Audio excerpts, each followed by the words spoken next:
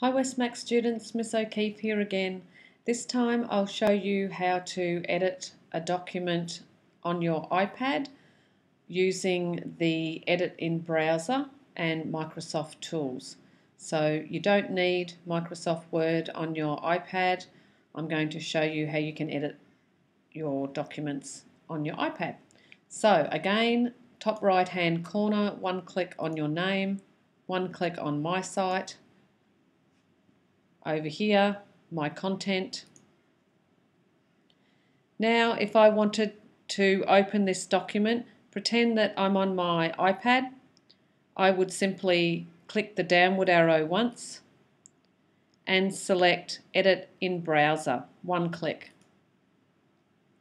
You'll notice now on your iPad the Microsoft Word toolbar will appear and also your document. This way is good if you just want to make some simple edits to your Microsoft Word document. It works okay, it's not brilliant, but you can definitely do some editing on your iPad using this method here.